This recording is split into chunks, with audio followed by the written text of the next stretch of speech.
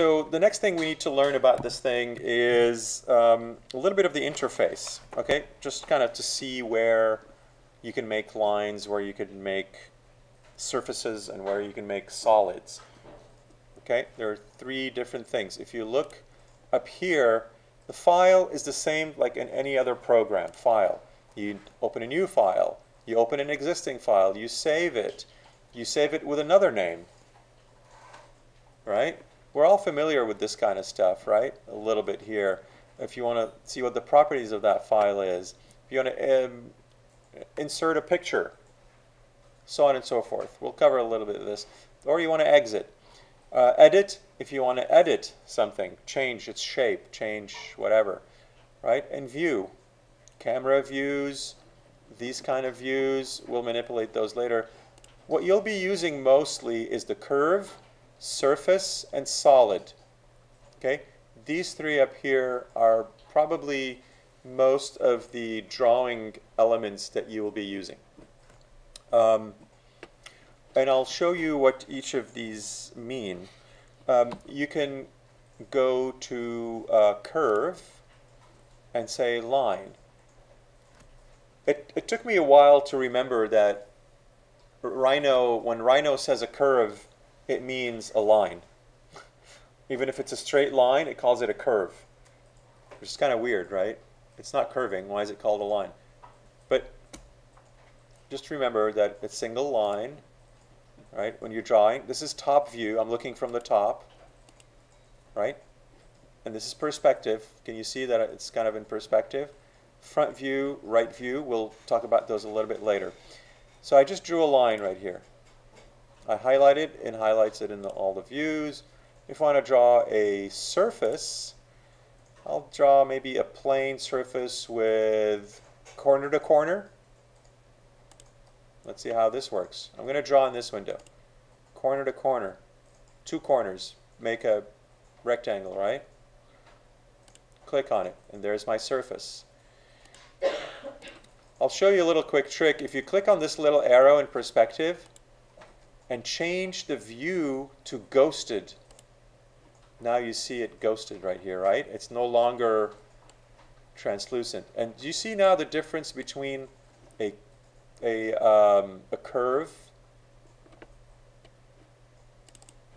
curve and a surface, right? Makes sense, right? Okay. So what's my third element? A solid. A solid is just going to have a third dimension. It's going to have a thickness to it. So I'm going to click solid, and let's make a box. I'm going to pick two corners and give it a height. Corner, okay, and then it prompts you right here, other corner of base or length. It's telling you where do you want your other corner to be? Oh, I want it to be somewhere around here. It says fine. Now height, what do you want your height to be? And then I just pull it up, or I can enter a number here and it gives it that exact dimension. And there's my height. Okay.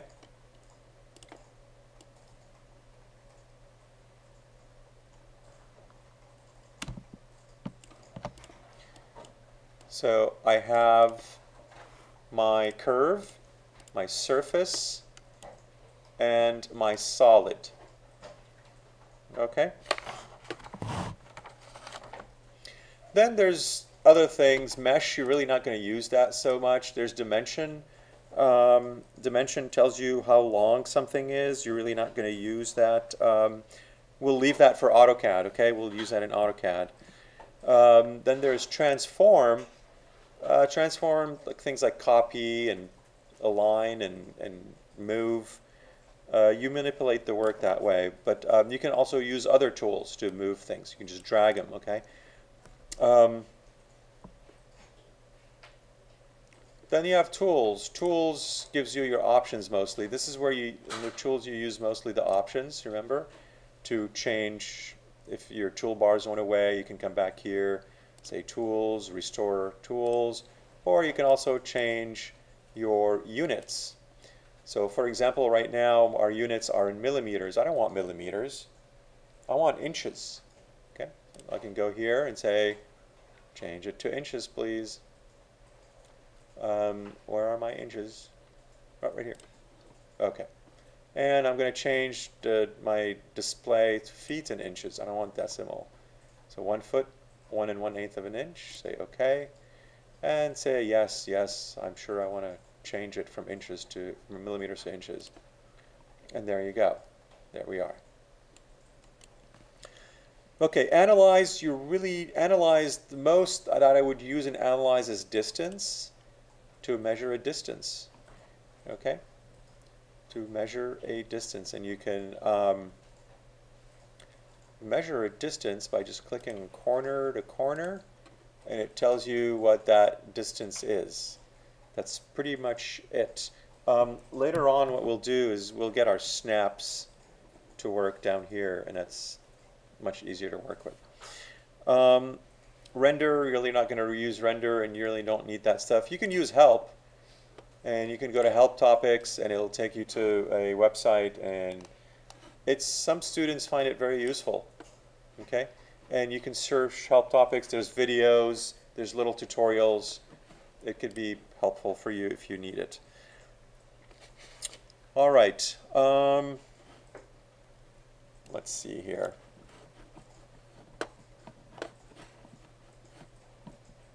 Bear with me for a second.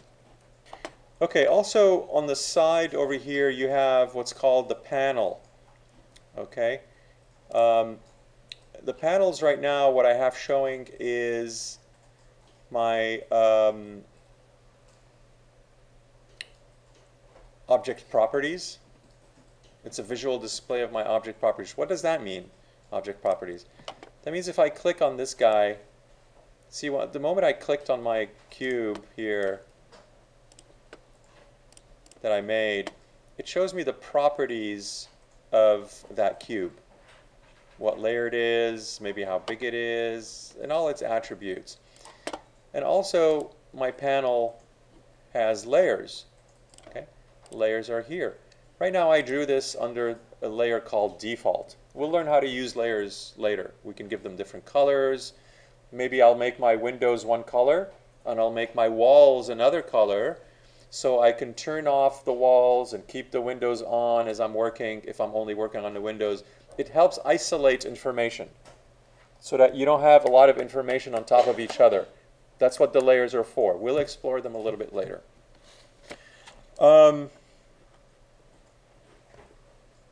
So down here on the bottom,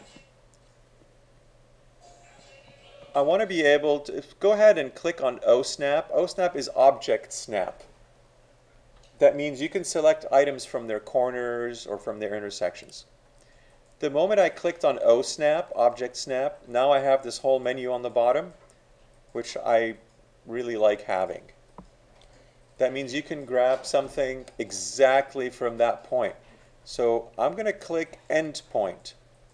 I'm going to highlight that. Now it has a check mark. And remember when we did an analyze distance earlier? Let me do that again. Analyze distance. Okay.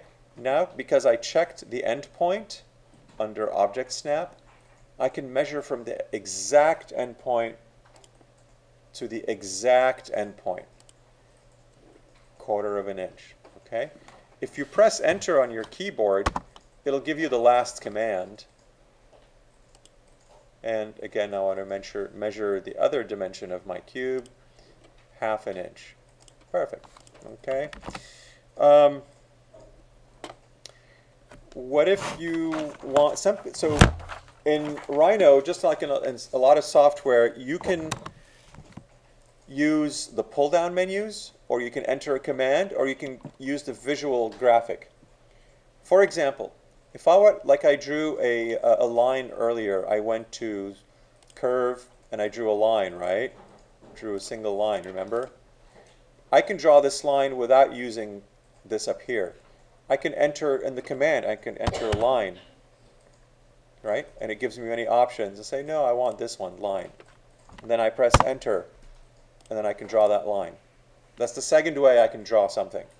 What's the third way I can draw something? The third way I can draw something is by simply using these icons. Okay, this is the line icon. I can click on that little arrow and say line. There's many types of lines, but I want this line. And see how the mouse, there's a little graphic of the mouse with the left button highlighted in black? That means if you left click, then you're going to get that line. And this is the third way I can draw a line. Same thing with your surface and your solid. This is your surface, and this is your solid. Okay? You can draw them by here, or you can draw them by using that down there. Okay, I'm going to stop this video here. If I can find that thing that keeps hiding, that'd be great.